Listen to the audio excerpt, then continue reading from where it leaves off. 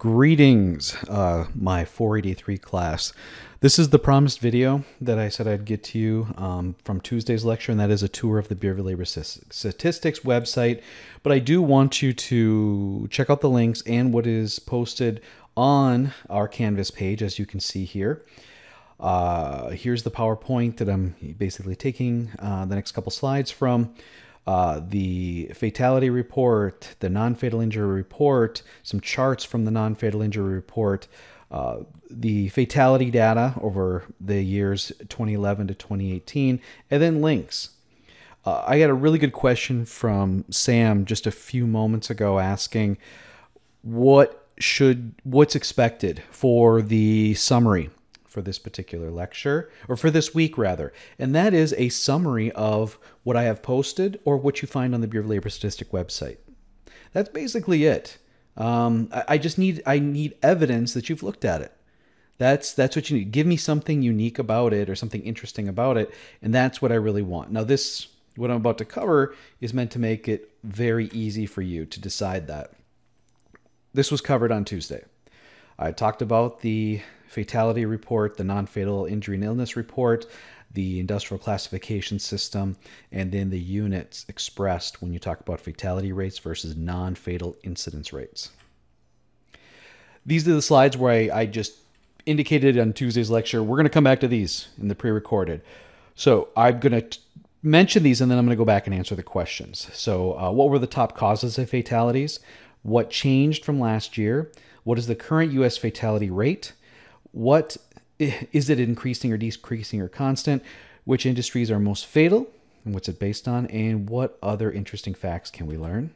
Then when we shift gears to the non-fatal report, what were the incidence rates for all industries, including government? Because usually it's expressed in just private industry, and I'll show you. When you go to the Bureau of Labor Statistics, you need to read the fine print.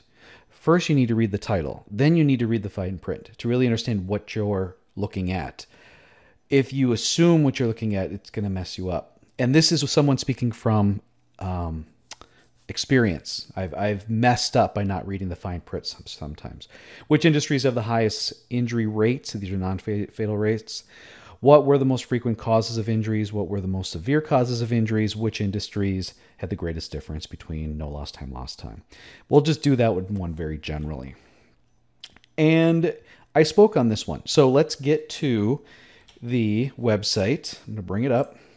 So here's what we have for this week. So I've got links here and everything, but I want to take it from the start. So BLS.gov. And notice no video. I'm just kind of free flowing this thing. Here's the Bureau of Labor Statistics website. They have a lot of other information. It's not just safety. That would be a good question to ask you when we do our midterm. If I click on subjects, like I told you, it's in the middle on the bottom. I just have to rotate down because I enlarged so it'd be more easily to view. Workplace injuries. I click on it. Here is the home for the injuries, illnesses, and fatalities. And they put the latest numbers over here on the right. So the total number of recorded cases, this is extrapolated, of course, is a little over 8.2 or 2.8 million. The cases in which were days away from work, about 900,000. The median number of days away from work, 8. The cases involving sprains, strains, tears. You can kind of, gives you an indication of how they relate to each other, because we do talk about ratios. As far as numbers are concerned for fatal workplaces in 2018, it was 5,250. Roadway accidents were number 1 for a cause. We'll look at that in a moment. Slip, trips, and falls, homicides. You can see how they kind of lay out. And then in general, we've got, well, I'm going to actually go through this just to kind of give you a quick tour. But, they have the announcements here, and I also discussed it. So for information on the impact of coronavirus on these things, read here. And it would be theoretical because we don't know yet. We're not going to know its full impact for probably a year and a half, 2 years. And they're suggesting some changes. This will come about. They want you to speak on it or post comment by November 6th of this year. Really, what they're doing is they're adding layers to the variables to the classification of the variables. So instead of just classifying as a sprain, they're going to give it a secondary, or what we sometimes called a child level, so more specificity. But if you don't have a lot of data or a lot of cases in which to draw it from, then you may have too few counts when it comes to the additional specificity, and then things get lost in the mix. But I think what they're, here they're indicating there are about 2.8 million. And from a 2.8 million perspective, adding additional specificity to nature of injury, cause of injury, information like that may give us some additional insight. We don't know yet, though. And when it starts this year or next year, you're going to need several years of data to really start trending it and understanding it. So what they're suggesting isn't going to be useful for 5 to 10 years. Down here, it gets into discussing what the two reports are. I think I've drilled that into your brains, and I hope you know the Sawyer report is the non-fatal report, and the CFOI is the fatal. We can see recently published data. They have a lot of links in here to make things go faster. Published industry data, see latest industry incidence rates. These are shortcuts. And then we can scroll down here, and they've got featured articles. Fatal occupational injuries to older workers. So they found a trend, and they spoke on it, and they didn't speak on it, but they investigated it deeper. Nearly 50 years of occupational safety data. That might be interesting. Let's click on that. And it's just a short, we can download the PDF if we want to, if you'd want something like that. Maybe interesting to refer to. So improving stats, what do we have here? Read the fine line. Incidence rates of non-fatal occupant in a private industry only. So it doesn't include government. Shows that in 1972 is about a 10.9. And in 2018, it's 2.8. It's gone down substantially. I like to look at the trends of things, and I don't like that thing pops up every time, but went down, went up. But since then, it's been in a pretty much downward trend until like right here, it didn't change. And right here, it didn't change. What's significant? Well, this was the, the recovery when we went into the economic depression. Here, the things were going really well. So, I mean, again, 2018, that's 2 years ago. Nothing to do with the pandemic. Everything was chugging along for our economy. Improving workplace fatality statistics. These are the numbers. Again, not rates. These are numbers. Whereas before we were just looking at incidence rates from 92 to 18. Kind of goes up, kind of goes down, kind of goes up, weight goes way down, and then it gently makes its way back up. So we're almost in an upward trend here since 2013. But that's count. Rates, sometimes give you a better indication. Here's the distribution of fatal work injuries and not a fatal work injury. So it's a side-by-side comparison. I like this because if they don't really match up, this, we could actually compare this to the pyramids that we've been talking about, Heinrichs and Birds. So a fatal transportation, almost 40%. Transportation is only about a 6%. So if we're looking at just transportation accidents, the pyramid is incorrect as far as how it goes from one to the other. Are there a lot of near misses? Probably, yeah. So from a transportation accident severity outcome, it may look more like an hourglass than a pyramid, or even worse than that. Interesting. Next, 15. So this one is, violence is a little bit greater. Is this 2018? It is 2018. Violence and other things is 15, but for non-fatal, it's 7.5. Yep. These are more, though. So when it's a percent, it's going to be a higher number. Yeah, okay, it's going to be a higher number. We'd have to, so this is 2.8 million. This is 5,000 something. So that wasn't a fair comparison that I gave before, especially since it's a count thing. So erase what I had just said a little bit ago. I'm correcting myself. I'd have to break this down from a percent to a number, and then I can look at the pyramid scheme. I got a bridge to sell you. So slips, trips, and falls, 15% for fatality. And they're number 3. They are number 2 when it comes to, if we were to go by a rank, I guess. They're number 2 when it comes to non-fatal. So they're 27%. This is 30%. This is 23. So 1, 2, 3. Here it's 1, 2, and 3. Slip, trips, and falls are just a smidgen above contact. And then there's exposure to harmful substances. It's only 2.5. Overexertion is the biggest, but I can't get this little line here. Fire explosions, almost none, but here, 2%. So if, from a count perspective, which percentage represents, what are the top causes of fatalities? 1, 2, 3, 4, 5. And for non-fatal, it's 1, 2, 3, 4. That's 5.8. It's 4.5. So it's right there. At least with the categories they gave us. And then you can read the conclusions. That took longer than I'd wanted to. I apologize. Just interesting stuff. Here is the news release for, I believe, the CFOI. It was published in December of 2019. We can get a PDF of it. We can look at charts, look at the HTML. And it looks like this is the soy report. So let's take a quick, these are news releases. If we keep scrolling down, we're just going to get access to more and more information. I may not give you the full tour here. Let's see what the PDF looks like. I think this is what I provided to you. All right, so it shows the number, it shows the rate. The rate is leveled off from 17 and 18, so this isn't as alarming. We have more people in the workplace. Transportation accidents or incidents are the #1 cause. They've been that way. They haven't changed much during these 3 years.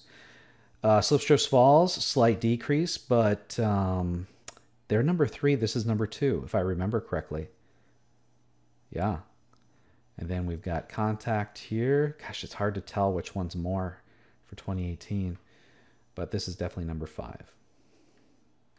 Now, can we find out what type of industry? Fatality rate, this is per 100,000. We discussed that. Logging, #1. This is a rate, worker rates. So they're up right around 90 something per 100,000. Second is the deadliest catch. I mean, it's interesting. These two both have shows on Discovery Channel, don't they? Aircraft pilot, flight engineers, roofers. You would think, it's curious, you wouldn't think it would be this high, would it? But if there are very few of people who do this job, then just a few fatalities. So you have to look at the count as well to see whether it's a significant rate or not. Driving all the way down to, they've got construction and landscaping here. Talks about worker demographics. So we looked at the causes. We saw rates by industry. And anything else here? Men are getting killed at work at a much higher clip as our wage and salary. Oh, these are counts. Let's look at the rates. So rates are higher for self-employed, higher for men, higher for people who are over 65, and tends to be higher for people who are Hispanic or Latino ethnicity. Here we're looking at the event. It's got it over time. These are counts, I believe. So you can look at it from that perspective. We can look at it from an occupational perspective. We've got the rates. 3.5 is the average. So that was another question. What's the U.S. Average fatality rates? 3.5 per 100,000 FTE. Stayed the same relatively. Let's see, where are some really high rates? We got a 2.3 here. I don't think that's going to be our highest. It's going to be above 3.5. Ooh, 18.6 was 15. Grounds maintenance workers. Huh. Didn't expect that. Oh, we got some higher ones here. We got a 22 farming. We've got a 21 here for supervisors of construction, extraction of workers. Got a 15 here. Military doesn't give us anything. Is that all they're going to get? Okay, so now they're giving us... This isn't continuing, is it? For selected occupations. So let's look for everything here. Got a 23 for agriculture. A 28 for truck transportation. We knew that was going to be the highest. And then we could look at the actual numbers. Pretty big. So that's considerable. Well, yeah, these are right around 500. Okay. But I'm just doing a quick look, and they show by state as well. So we get to see what's causing workplace fatalities, what industries have bigger counts or rates, all interesting stuff. Let's go to the PDF for the Sawyer report. It shows us the incidence rate. The overall incidence rate was a question we had.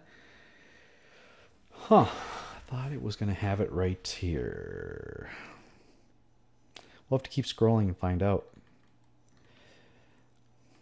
I did several versions of practice before I got here. Okay, so these are occupational with at least 1,000 cases involving days away from work.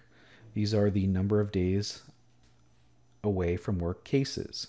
Retail salesperson, number 1. That would only be if there are so many of them out there. Oh, that's really interesting. Especially since we have so much consumerism shifting to online, right? That's going to change, I think. Let's see if there's anything else here we can elicit. So, private industry only. It's 2.8. That would be the answer. If it was plus government, we'd have to find a different number. Government's always higher. It brings it up just a tick. So the actual overall may be about 2.9. Who's got the highest? In 2018, I got a 4.1. I got a 4.5. Going. Warehouse transportation. Interesting. And that may just keep going up because consumerism, again, is going more online. There's more shipping directly to the private residents. And therefore, there's more miles traveled. And with more miles traveled, there's more exposure. Be interesting how that changes. Total recordable cases with days away. Who's got our highest numbers? Agriculture, fishing, hunting, our Discovery Channel. That's total recordable cases. So that's an actual count. So count, number, yeah. So that's not great. Doesn't help us out much. You can kind of see where most of them go to by comparing the overall. The highest number, the biggest percent, got a 5.7. Healthcare, social assistance has the greatest count, but we just don't know if they represent the greatest population of workers. Other information here too. Interesting that overexertion bodily reaction, so musculoskeletal ergonomics, went down quite a bit, didn't it? These are incidence rates. Contact stayed about the same. Look at now it's only about 5 apart. Not even. Whereas before it was 7. This went up a tick. And now, that's number 2 now. So overexertion, slip, trip, fall, contact with object. Whereas last year, contact with object was number 2. And then that went up slightly. Transportation incidents, and then violence is down here. Interesting, I think. Tells you how everything's calculated and gives you other information. And this doesn't give us much. Interesting stuff. So do we know? I don't think we got enough information there to shut the door on that. There's information on record keeping. I started talking about record keeping before we came here. All right, so that's everything there. Let's go over to the left now. So here we can actually go directly to information about the 2 types of data collection. We just looked at the news releases. National data is where I'm going to come back to. I like to go here in order to find my information. What if we just wanted information on Wisconsin or wanted to compare states? We go here. We can select a state. I'll choose Wisconsin. And what it's going to do is going to take us to who in Wisconsin, what office keeps our injury data. It is the Wisconsin State Laboratory of Hygiene. That's another great quiz question. We can go directly to either the incidence rates and counts from an Excel document, or we can look at the fatality data online. There's archive stuff. So if I go directly to the lab, I should be able to see just Wisconsin reports. So they released this June 3rd of this year. And it should be just about Wisconsin, and it does. So if we want to be more specific, compare our industry or our company to our state's industry peers or to our peers, this would be a better number to go off of. It's a little bit higher, yeah, but all of Wisconsin's a little bit higher. So that makes this maybe look a little bit better. So you can see all industries and state government at 3.6, state and local governments at 4.2. This is total case incidence rate. Again, these are incidence rates. Total for the DART. This is the DART. Here's the other recordable. So this is HI and J. This is H and I. This is H. This is I. This is J. Columns from the 300 log. So if I wanted to do, let's see, what is Wisconsin's no lost time ratio? 1.8 to 1.9. That's actually better than the U.S. average. Nice. How about state and local? 2.2 to 2. Higher. It's more than 1.1. So this is even better. State government is still good. Local government's better. 4.2 to 2.1. So we're 20 minutes in. I'm wondering how many people stayed with. And if you have, thank you. So let's give you some bonus. That is when we do the midterm, the face-to-face midterm, one-on-one, and I ask you things, I'm going to have you actually look this stuff up. So I want you to be comfortable, and I'm going to show you in a moment how we can look at the actual industry stuff, that this is total recordable cases, total case incidence rate. This is HI and J. This is the DART. This is H and I, and then H, I, and J are represented here. Incidence rates. Always read, always read. Anything else that we can take away from this? No. And I may have you show me where you'd find the state information. Well, it's under the Bureau of Labor Statistics, Wisconsin lab. There's other information here too. If you want to see what companies receive in the mail to participate in the survey, you can. There's some information here, but you can also find it back at the BLS site. Because over here, if we were to keep going down, state data, databases, data requests, publications, data quality. A lot of the links I provided to you for this class came from here. Just want you to know where stuff came from. Automated coding is just a system they're updating. So it's less labor intensive to transfer what people submit to things that can be analyzed and reported. Information first. So you can go here to see what people receive as far as forms. So everything is they're very transparent. You can go here and look at everything. Response rates. And I think this is referring to all the response rates for all the BLS. I don't think it's just limited to safety. Right. Yeah, it's not. It's for everything. They talk about data quality. Yeah, so they talk about a lot of issues here about where they get the data, and they actually refer to actual research that indicates. What's here? Survey is an important indicator of safety and health. So I probably should have had you read this. It's a 12-page paper, BLS survey, a primer. You know what? I may post this. This would just give you additional information. Nah, you wouldn't like it anyway. Don't worry about it. Just know that it's there. Yeah. They are comparing. So there's response rates, and then there's OSHA ITA, which is, what is that? Injury tracking of application. So OSHA also sends out a survey to employers to collect data, and they don't want to overburden employers in responding. So they're finding ways to make it easier that you submit one and both OSHA and BLS get the data. That's what they're talking about here. I'm glad they're doing that. I mean, they should have been. And then there's FAQs, and if you want to contact them. So let's go back up to the national data. We looked at pretty much all of the fatality, the CFOI stuff. Let's look at the SOE stuff.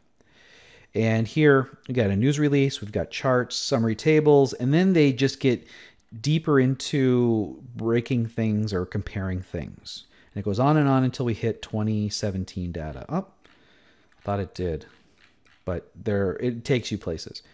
So let's look really quickly at the news release. I don't think it's going to give me what I want. And you know what? It was already open, so I think we already looked at it. So let's look at the chart PDF. I'm almost done. Don't worry. So they talk a little bit about how they're going to express the data. So in 2003, the industry average, no, just private industry was 5, and now it's down to 2.8. And remember, it's this tick up right here in the DART from a 1.5 to 1.6 that's so concerning, because things have been pretty level. And I think it might be a little bit of a rounding error, or just the combination of the days away and restricted transfer. So the combination of these two. Here it talks about the distribution of non-fatals. I believe these are counts. Yeah, number of cases in the thousands. Healthcare, social assistance is number 1. I believe that's NAICS 6.2. Then there's manufacturing, which there's 3 of them, and then retail, trade, and on and on. Here they're giving us a spread between the incidence rate and the number of cases. So from an incidence rate perspective, agriculture, forestry, fishing is number 1. They're at a 5.3. We saw that in the earlier data, but this is more of a overall non-specific side-by-side comparison than transportation, warehousing. But then you also look at the numbers here. Healthcare, way out here, but they're down here. Where's construction? Okay, they're down here, and they still had quite a few, but not as many as you would think compared to some of these others. And I think that's interesting. And incidence rates by private industry. So they're cutting out things that are non-private industry. Manufacturing, agriculture, arts. It's kind of interesting to see. Here are the incidence rates averages between private industry, state, and local. I think in something else you can see that I think that private industry, or I mean government, the 2 governments only represent like 1/8. So the private industry is 7/8. So whatever they are tends to dominate. There's just slight changes. So you can see from the total case incidence rate here, private industry is 2.8. This 2018 number as it is. State is 3.6. Local government is really high. Lower, but they're lower employment. They represent less, so it doesn't influence the overall average. The darts, you can see them here. They're a little bit closer together. Private industry is the lowest, both of those. These are the days away cases. Again, they're the lowest. And same with the other recordables, though the other recordables here are quite a bit higher. And I'm looking at it from a distance perspective. That's quite a distance, so is that, but that is accounted for between that right there. Because that's about a 1.1 difference, and this is about a 1.7. Yeah, 1.7 difference. Well, so that's the other recordables. So the local governments are reporting a lot more of the other recordables. But when we go here, we see that these are the job transfer. So for the first time, and this is completely bucks the trend, private industry has more restricted transfer cases. What does that mean? It's because of what I had indicated in the lecture, and that is that private industry are rewarded by bringing workers back and having them work in limited capacity than to stay home and recover, a days away case. Excuse me. Because the money spent on a medical only work comp claim only counts 30%. 30% of that only counts towards your EMR. And so there's great savings to be had. And I'll get into it when we talk about work comp. It's just it's interesting the OSHA data reflects that fact. Other information as well. So as far as states, they're listed here. I'm not really getting what I want to see here. So I'm going to, oh, wait, let's take, oh man, really? Oh no, that was bad. That was really bad. Sorry. There was something I'd wanted to see, and then if you're still with me, I really appreciate it. We're at the 28-minute mark. National data, non-fatal. We looked at that. I think we were looking at this chart right here, the PDF. Yep, it brought us right back to it. So overexertion, number 1. But you see how much it's gone down. So it was like at a 36, and now it's down to a 30. That's a great drop. So we're improving on that, but it's still number 1. Slip, trips, and falls have typically gone down, but they went up in 2018 a little bit. The difference is a lot less than it was here. Contact with object went up a little, they're down, but that hasn't changed much over the last 5 years. So what are we doing wrong? It should be going down. They should be going down. Whatever we're doing for ergonomics, we need to be doing for contact with object, but it'd be nice if we did it more for slip, trips, and falls. And you can see the difference here. It was bigger 5 years ago, not as much. Violence is here, transportation incidents are here. So I think that's all interesting trends as well. And they've got the nature of the industry. I usually don't dwell in that, but that's pretty cool. All right, let's go back. And I want to go to, summary tables. And so we have incidence rates detailed by industry level. This is what I want you to be able to find. We're not going to look at the relative standards of errors. We can look at the number of cases, but that's not important. This is the thing I need you to be able to find for the exam. Tattoo this to your brain. So if you go to survey, whatever, summary tables, incidence rates. You can go to our national data, this is what we want. So I'm going to look at it from an HTML perspective. because this is what I'm going to ask you to do. So all industries, private, state, local, what is their average total case incidence rate? It's 3.1. Remember, it was 2.8 just with private industry. Yeah, it's right below it. The DART is 1.7. For private industry is 1.6. You see how government affects it just a little bit, brings it up? Does it do it for restricted transfer? No. Why? Because private industry was higher, and so that's equal. I mean, look at that. That's kind of interesting, isn't it? It's like, why, government accounts for 0.3 increase here, but only 1 here. And because there's this difference here as well, that government is seems to be reporting things more honestly. They don't have the same sort of financial constraints or penalties that private industry has. So if I'm going to ask you, what is the NAI? What is the total case incidence rate, DART rate, and no lost time ratio to 623? NAI 623. Will you scroll down? Scrolling, sir. Geez, that's really careful. You don't go by it because you may find it again in the government section. 623, and I brought that up because that's a industry I'm used to working with. 623 right here. Nursing and resident care facilities. Their total case incidence rate is 6.1. Their DART is 3.7. And their other recordable is 2.4. What is their no lost time ratio? It's 2.4 to 3.7. So yeah, it's not as good. Not good. But I know, I look through here to find out where these numbers are a little bit higher than that one, and then I'll put that into the exam. You can usually just I can eyeball it usually and find out. And government's always there too. Oh, here's a 1.6 to 1.3. Usually I can find a 2 to 1. There's a really bad one, 1.6 to 4. I should have noted this before. Let's see if I could find it too. Whoa. Here's a 7.9 to 2.5. So other recordable to lost time. So no lost time to lost time is like almost 3 to 1. This is for veterinary services. Good on them. We've got a 4.3 to a 1.6. It's close to about a 2.5 to 1. And that's other professional. So they do exist. I'm going to cover this one more time, everybody. NAICS. So this is the industry. This is the industry name. Incidence rates. Yeah. Total recordable cases. This is OSHA log H, I, and J. This is H and I. And this is H. This is I. This is J. So total recordable is supposed to be this plus this plus this. But if you add them up, they probably won't always equal out. That's the rounding error. So that's why I tend not to dwell on these two. Total case incidence rate, DART incidence rate, other recordable rate. That's basically it. I want you to be able to find this.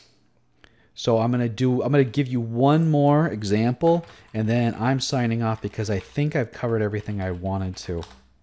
BLS.gov, go to subjects, go in the center on the bottom, workplace injuries, brought me here. Go to national data, non-fatal, that's the Sawyer report. Scroll down, and it has right here, table 1 incidence rates. I can click on it from an Excel. I don't want to. I mean, if I was going to sort it and do things, I would. But here, I can just look things up. There it is. So I hope you get comfortable with that. Because for the online face-to-face, oral midterm exam, I'm going to give you the presenter role. And I'm going to have you show me that you can look this stuff up and interpret it. I only have a few questions, so it's not going to be a lot of time, a lot of questions, but I think I'll know who listened to this video all the way to the end and who's been practicing. I really do. That's all I got. Let me know if you have any questions, but we'll be doing a little bit of a review of this next Thursday in our Thursday live, call it lecture or discussion.